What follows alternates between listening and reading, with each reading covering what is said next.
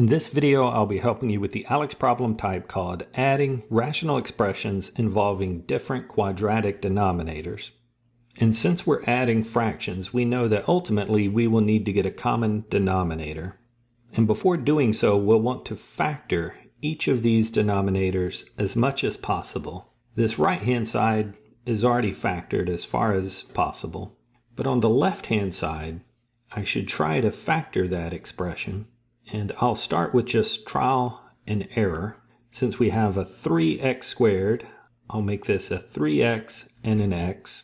And our possibilities here for -5 would have to be a 1 and 5 with different signs. And if I put the 1 here and the 5 here, this would give me a 5x and a 3x. And since they need to have different signs and add up to a 2x, I'll make the 5 positive for a positive 5x and the 1 negative for a negative 3x. Those would add to that positive 2x.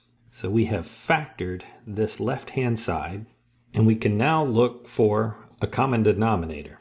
The lowest common denominator between these two would have to have each one of these factors represented. So it will need a 3x plus 5 and also an x minus 1. And since the other fraction is just an x minus 1, we already have that. So this is our lowest common denominator. I would want to rewrite each one of these fractions with this as the lowest common denominator. And the first fraction is all set.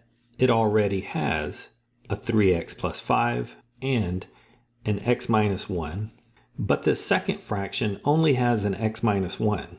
To get a common denominator, I would need to multiply that denominator by 3x plus 5, which means also multiplying the numerator by 3x plus 5. That would give me the necessary 3x plus 5 times x plus 1 in the denominator. And my new numerator is 1 times 3x and 1 times 5. So from here, we are all set to start adding. We have our common denominator, so we can add the numerators straight across. 2 plus 3x plus 5.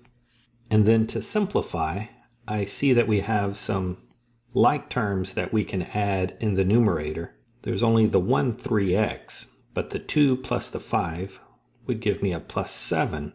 This is simplified as much as possible, so this would be our solution.